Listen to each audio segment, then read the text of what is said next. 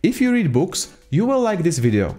I'm going to show you tips and tricks how to use smart notes techniques and AI tools in order to remember more and understand better what you read.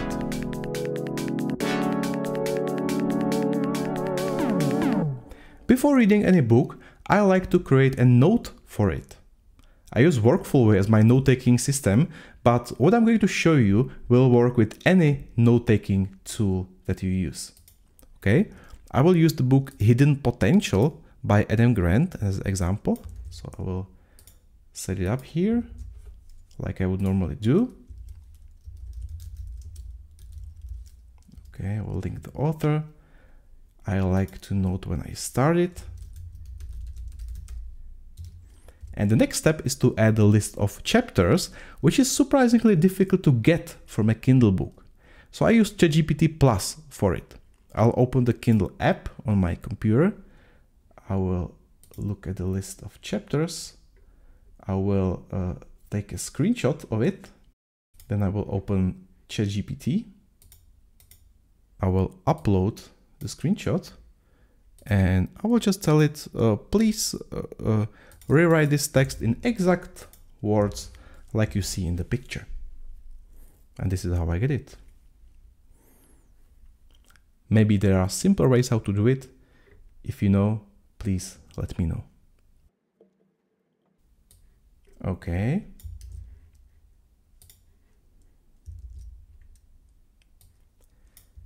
It messes up the chapter numbers. I'm still about to find the best prompt, so I will use it by adding the chapter numbers manually.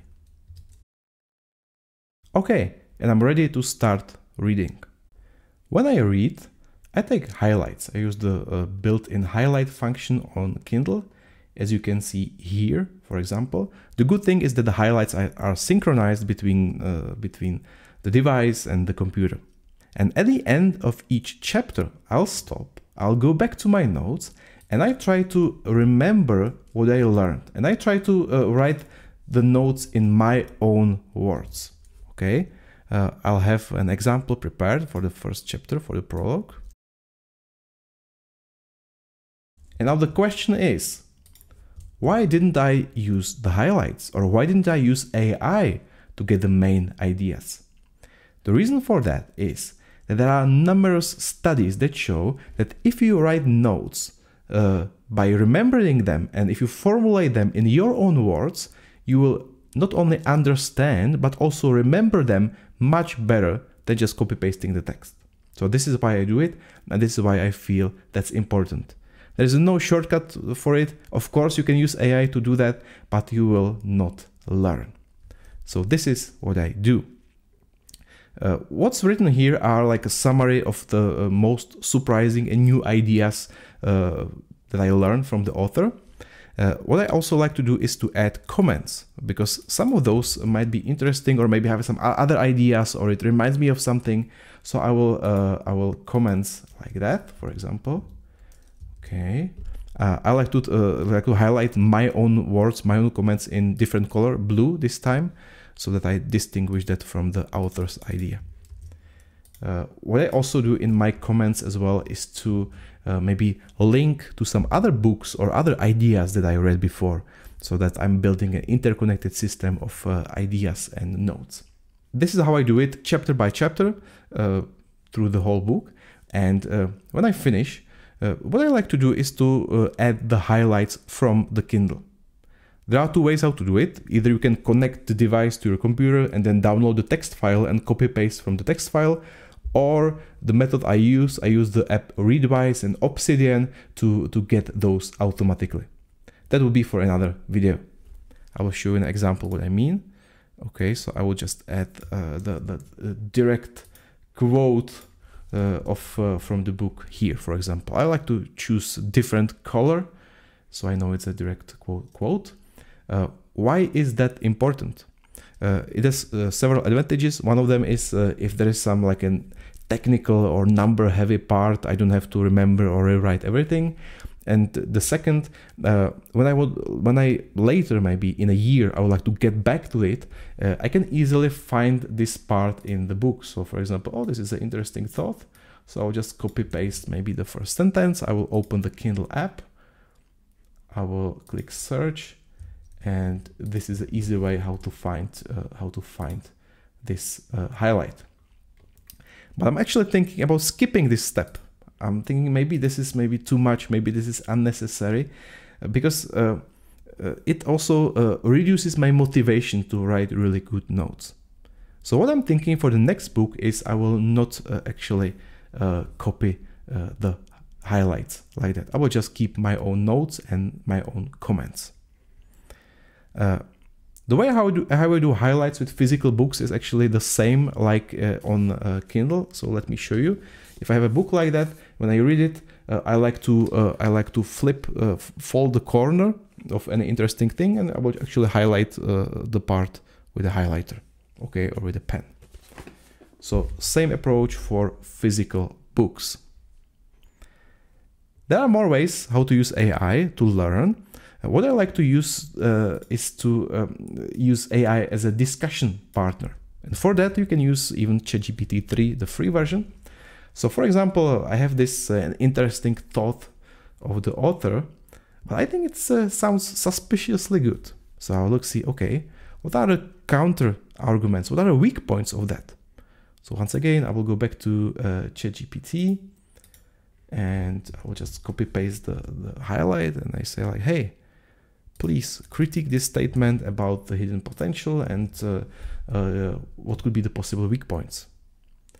And that will help me to think about it more, and then later I will maybe add more comments on that, or sometimes I even copy paste what ChatGPT gave me. So that is quite interesting use, how you can actually learn and get better in understanding with AI. So this is how I use AI. There is one more very interesting way how I used AI in the past, and this was for another book, which is by Derek Sivers. It's called How to Live, and I didn't get this book through Amazon, but through Derek directly via PDF, and that gave me a new opportunity. I can load the PDF directly to ChatGPT. Okay, so I will take the PDF, which has several hundred pages. I will just put it here, and I will ask like, hey, please list the chapters, but also give me, for each chapter, give me 1 or 2 or 3 interesting questions to think about, you know, some thought-provoking questions. So now in a few seconds, as you will see right now, ChatGPT will actually read the book, you know, list the chapters, and then give me thought-provoking questions, which I then copy to my notes and try to answer it when I'm reviewing the book after I read that, which makes me smarter, makes me remember more, makes me understand more, and I enjoy the process, and this is why I do that. Okay, here you can see the thought-provoking questions by ChatGPT. So this is my system. If you have your own hacks, tips and tricks, or if you have questions about anything, feel free to contact me, feel free to comment below. Few things to say about this system that I just showed you. It's an ideal state. I don't do it like exactly like that for every book I read. You know, I only do it to that extent to the most important book that are important for my job, or that are very, very, very important to me for any other reason. Because you might think, yes, but that will take you more time to do notes in such a rigorous way than to actually read a book. And yes, that is true. Sometimes I spend more time in the notes than in the book, and it's definitely worth it. Okay, so as I said, for some books I don't do it that much, but I always try to do notes in my own words to learn and remember. My system is also not the same every time. It changes, it evolves. With every book I read, I try to improve it. So that's how I would like to hear from you and your suggestions. Okay. if you want, you can watch my next video, which is about how I actually built my second brain, how I use my Zettelkasten system to actually interconnect the ideas, because this is not where it ends, this is where it starts. Now I take these ideas and try to build something more of it.